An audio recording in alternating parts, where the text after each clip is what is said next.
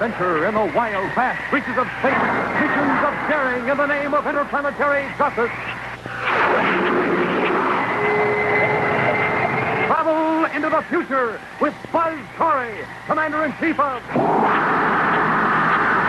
the Space Patrol. Space Patrol is brought to you by Hot Ralston and Bite-Size Wheat Chex, two famous cereals from Checkerboard Square. Commander, if you read me, listen. Our passengers have got to have medical attention. After what they've been through, they can't stand much more of this pounding. What a shame you cannot answer them. You could tell them what to do. To save all those people, my slaves. Stand by for exciting action on Collapse of the Spider's Web in just a moment. How do you do, boys and girls? My name is Professor Checkerboard, and I am going to make a special announcement for the Ralston folks who make Wheat Chex. Wheat Chex is the only ready-to-eat cereal made just for grown-ups.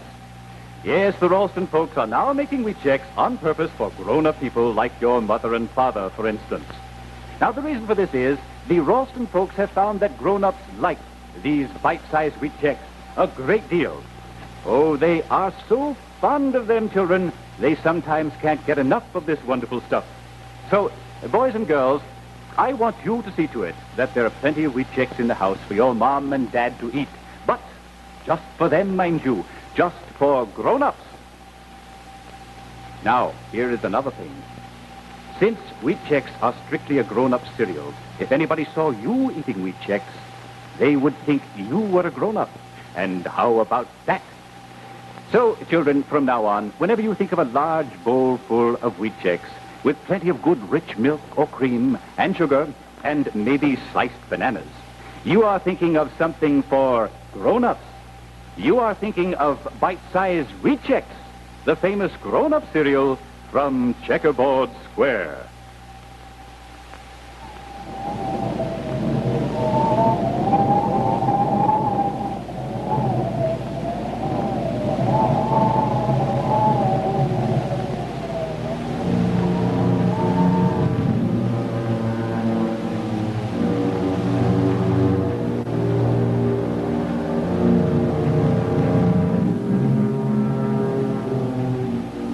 This strange object is a planet, not spherical in shape as are most bodies that describe orbits around the sun, but a planet nonetheless. Many are the space travelers whose ships have poked their curious noses through the ring-shaped planet's center, only to be trapped in a tremendous gravity field, like a fly in a web. For this is the web of Arachna, the space spider. His empire crumbling around him, Arachna glares revengefully at the man responsible for his downfall and capture, Commander Buzz Corey. As Cadet Happy and Major Robertson helped load passengers aboard the battle cruiser, Terra 5.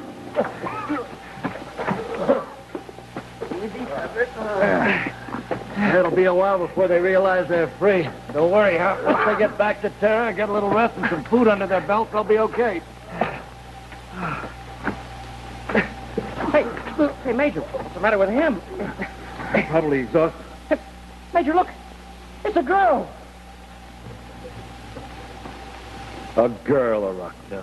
I knew you were low, but I didn't think you'd stoop to forcing a young girl to work in your foundry. You seem to take a great personal interest in my slaves. They're people, Arachna. Flesh and blood human beings, and in spite of what you did to destroy them, they're going to know what it is to live and breathe as free people again. You're a sentimental fellow, Corey. If you concern yourself too much with those slaves and freedom, you lose your own. Commander, the passengers are all aboard. I've locked Arachna's guards in the aft section. And the girl's resting, but she's not responding to first aid, Commander. She acts like she doesn't want to live. This needs medical attention, Commander. In fact, most of them do. They're going to get it. I'm ready to blast off, sir. Now, first, there's one thing Arachna's going to tell us.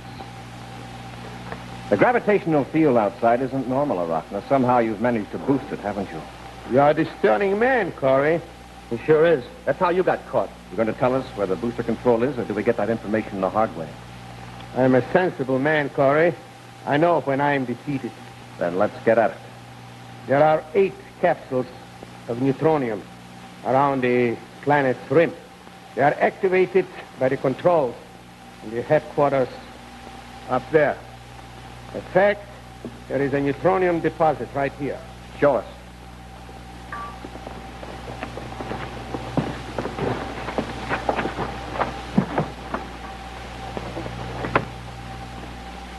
What's the matter, Arachna? You're losing your strength? Neutronium has collapsed matter happy. A cubic inch of it would be so heavy that nothing could hold it. It would sink right through the ground by sheer weight. Well, then, how can Arachna hold that capsule? The capsule is only the outer cover. In fact, there is very little neutronium inside. All right, Arachna. Now let's see those controls. Follow me this way. Hey, Major, is he telling the truth about 8 little specks of that neutronium being enough to increase the gravity enough to stop a spaceship? That's right, Hap. Neutronia is capable of generating a tremendous force. He's telling the truth, all right. But I'm afraid he's telling it a little too easily. Well,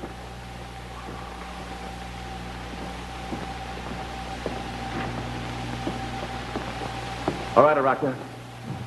Which are the gravity booster controls? I'll turn them No, off. you don't. You're not going to get an opportunity to try to fix. Then let me show you. Look out! Look out, mate! Look! I can't reach my gun! Getting away!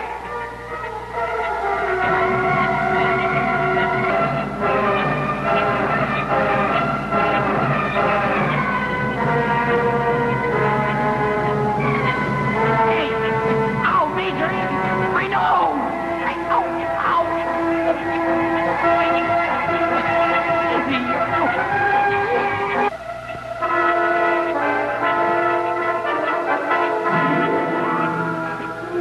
Straining under the great weight of the neutronium capsule, Arachna begins to put a treacherous plan into action. Hastily, he connects the control wires of the capsule to the terrified space-o, smiling grimly as he anticipates what will happen the first time the space-o is used. The first time the switch closes the circuit and activates the neutronium capsule.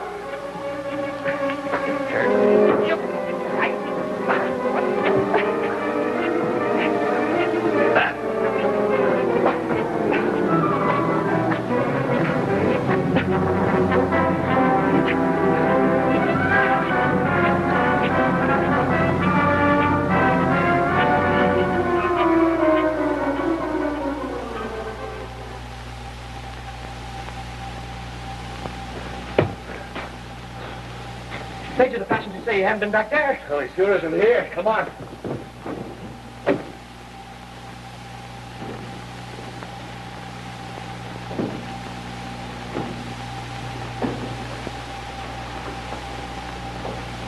Commander, he's not up here. Come down here, quick.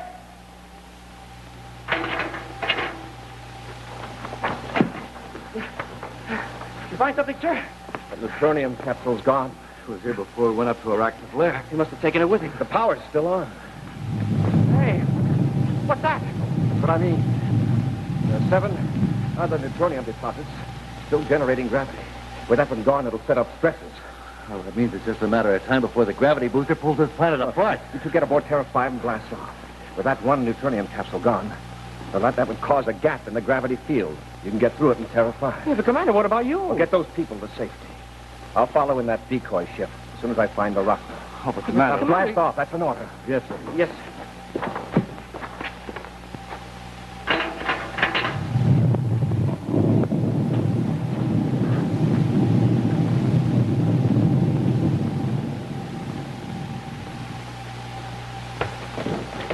But, Major, we can't just blast off and leave the commander here. We got an order, Hap. Yes, sir. Besides, he knows what he's doing. Yeah. All right, close port. Close port. Fire jet. Fire jet. Shipping away.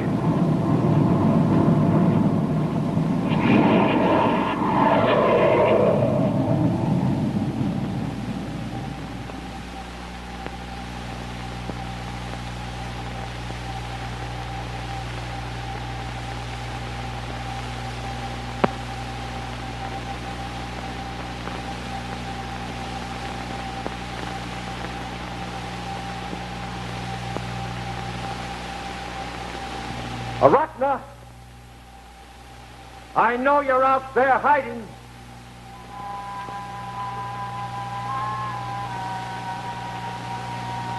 I also know that you want me to come looking for you. As soon as I would get far enough away from the ship, you would run through it and blast off. Run and get me, boy. It won't work, Arachna. I'm standing right here until you surrender.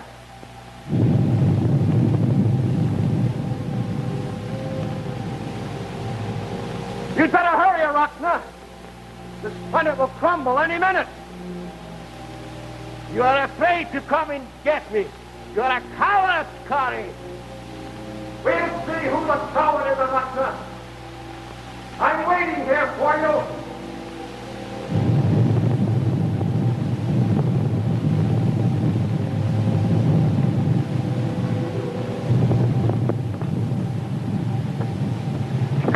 Get me out of here! I surrender! Major, the commander still hasn't blasted out of that cave. In a few seconds it'll be too late. That planet can't stand much more of this.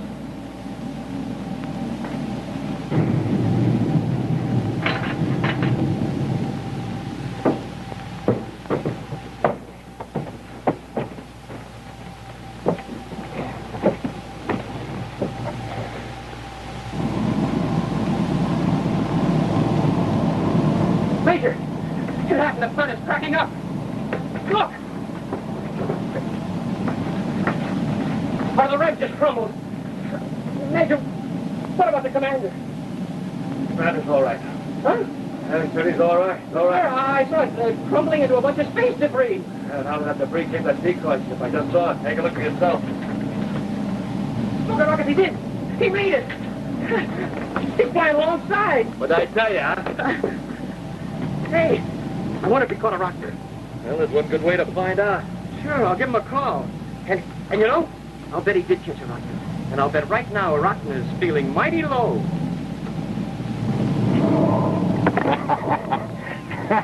What's so funny?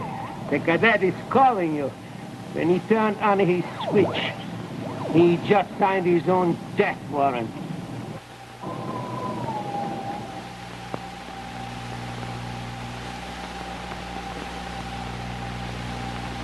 Children, do you know who this is?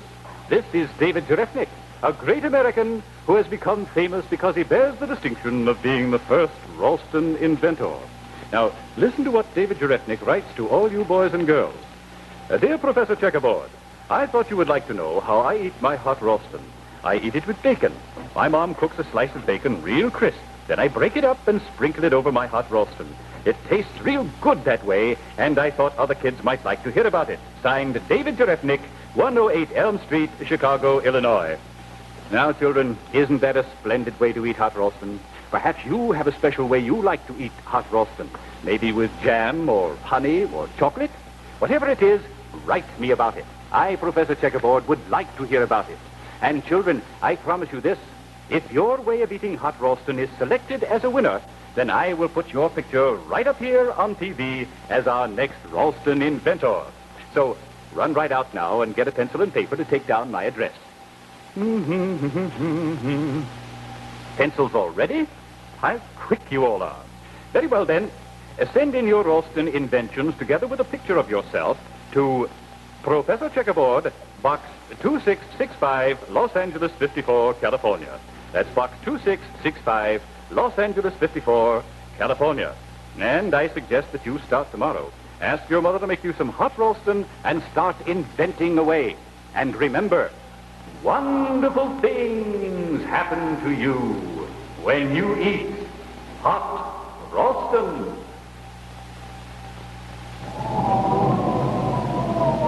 And now, back to Space Patrol!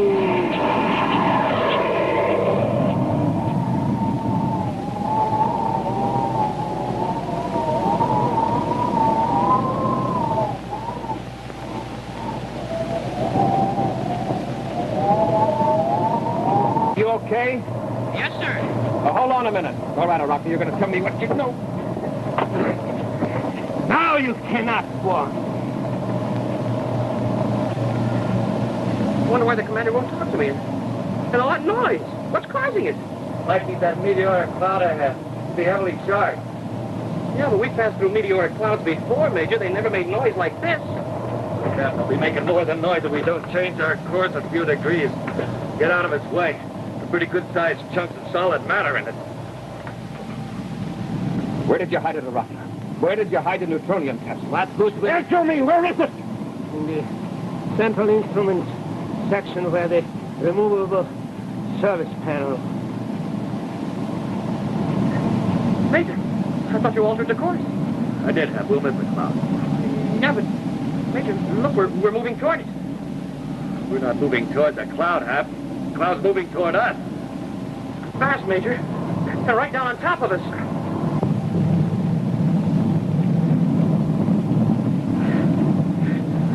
Major, it's still right with us. No matter what we try to do to get away from it, it stays right with us. Look out!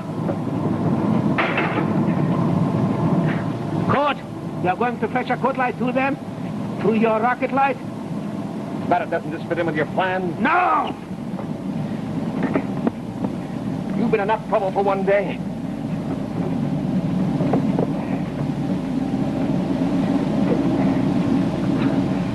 Smoking rockets, Major. Those meteoric pieces, they're still raining all over the hull, and they're sticking to it. What's going on? Nothing seems to be attracting them to the ship. Hap, get back there. Go aft. Tell the passengers we're doing everything we can. Right, sir.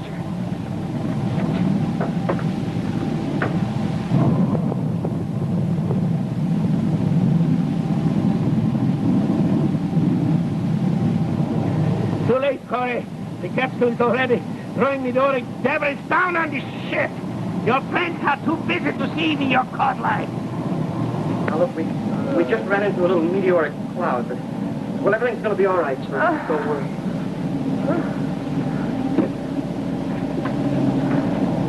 Just take it easy and keep calm. Major Robertson's in command. He's one of the best pilots in the Space Patrol.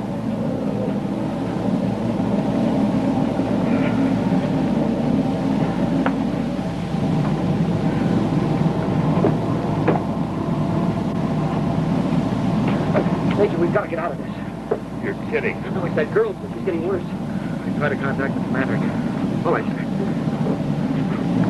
Commander, if you read me, listen. Our passengers have got to have medical attention.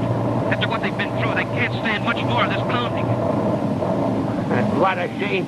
You cannot answer them. You could tell them what to do.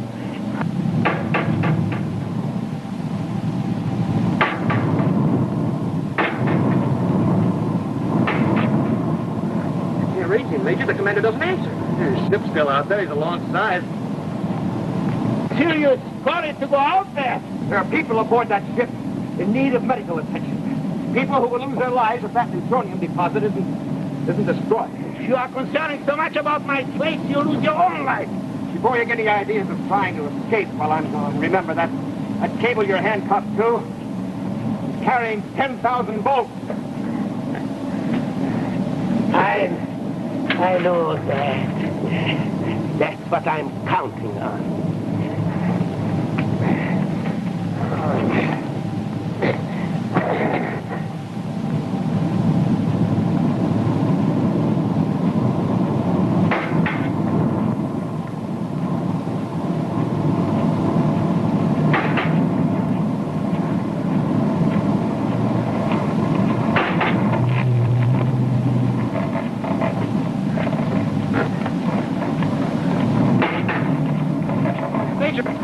We can't stand much more of this.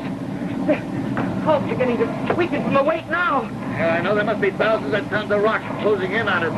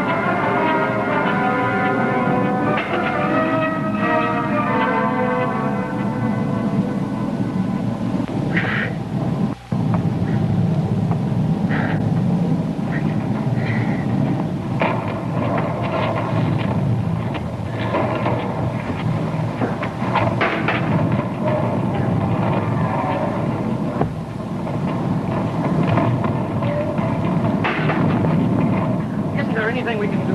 Oh, we've tried everything. Can't shake those rocks loose from the hull. We don't know why they're so heavily charged or why they're attracted to this ship. Major, we can't hold out much longer. Major, this is happening. The hull's caving in. Top, look! Commander! Hey!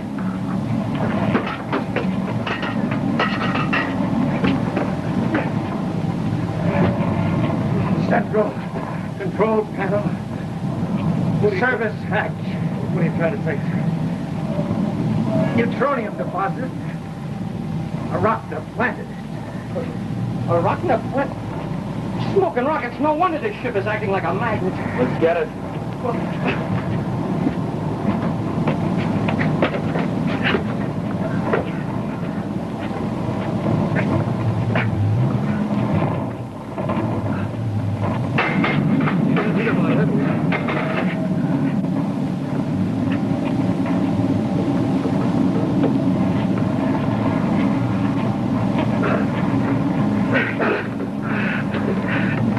Quick, Hal.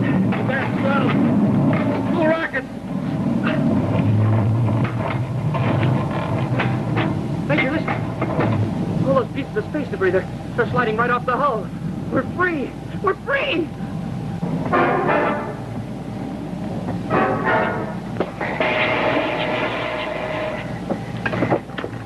Rocking up aboard this ship and transfer the girl to the decoy ship. Put out a call for a space doctor. You can fly the passengers and the prisoners to the nearest medical center. Yes, sir. After that, we can... Major! Major,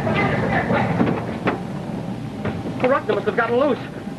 Look, the decoy ship, it's pulling away. We can get it with a missile. No, wait a minute. I have a better idea. Huh? What are you going to do, sir? Overtake him, Hap. It's a cinch. We'll give Arachna a taste of his own medicine. Here, Robbie, help me wire this neutronium capsule back together. Hey, I get it, sure. Yeah. It ought to work on Arachna's space car just the way it did on those meteors. Boy, is he in for a surprise.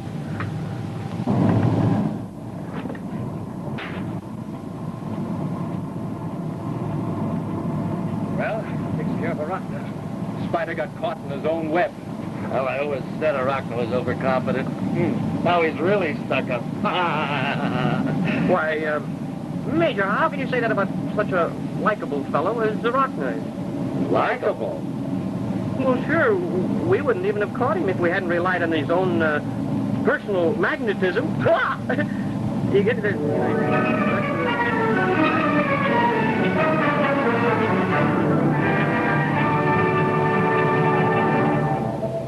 In just a moment, a preview of next week's exciting Space Patrol adventure, which will be brought to you by Nestle's Ever Ready, the instant cocoa, and famous Nestle's chocolate bars. Nestles, Nestle's makes the very best chocolate. Wait till you taste Nestle's brand new coconut bar. Topped with crisp toasted coconut. So big and delicious and only $1. Gee, we love all Nestle's chocolate bars. You will, too.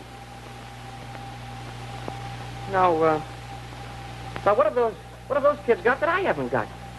I can certainly tell you about Nestle's new coconut bar. Boy, what a bar. It's big and luscious and sweet and creamy, and it's just crammed with fresh, crisp, toasted coconut. Boy, what a bar. And say, how about all these other Nestle bars? Look, there's milk chocolate, and there's almond. Oh, and crunchy crunch. There. How about that? Now, wasn't that as good as the Nestle kids did it? Hmm? Oh, yeah, I forgot. Nestles, Nestle's makes the very best chocolate.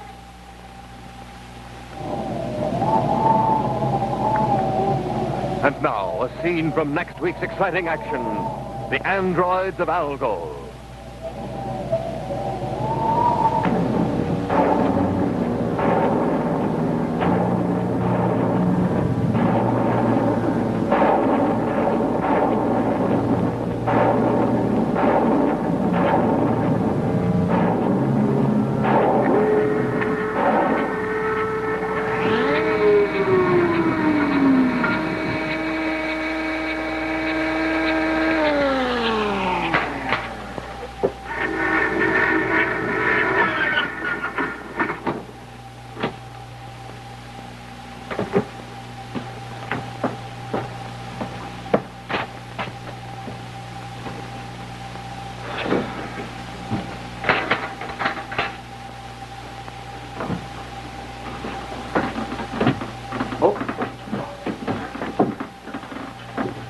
Hi, Commander. I was just getting ready to leave the ship.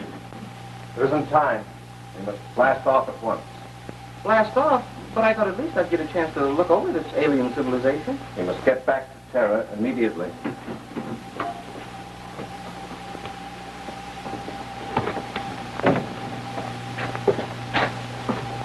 Stand by for vertical blast off.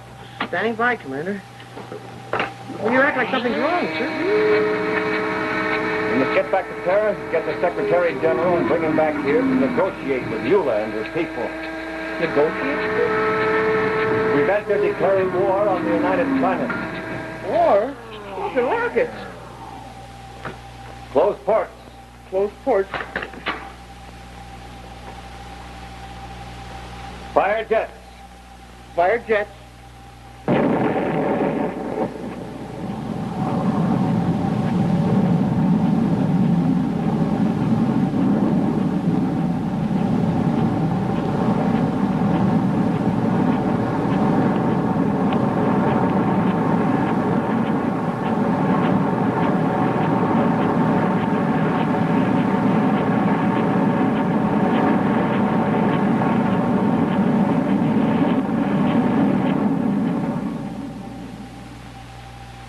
See what happens when Buzz and Happy are confronted with the strangest being they've ever seen, when they encounter the androids of Algol, next week on Space Patrol.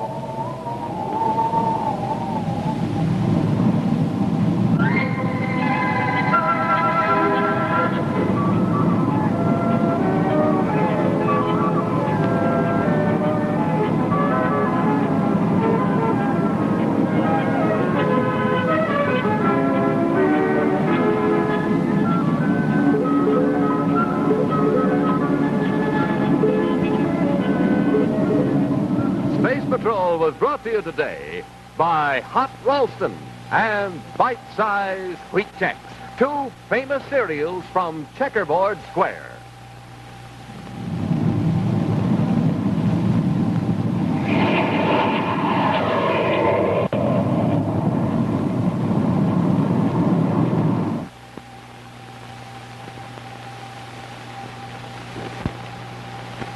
Stu Irwin stars on ABC television.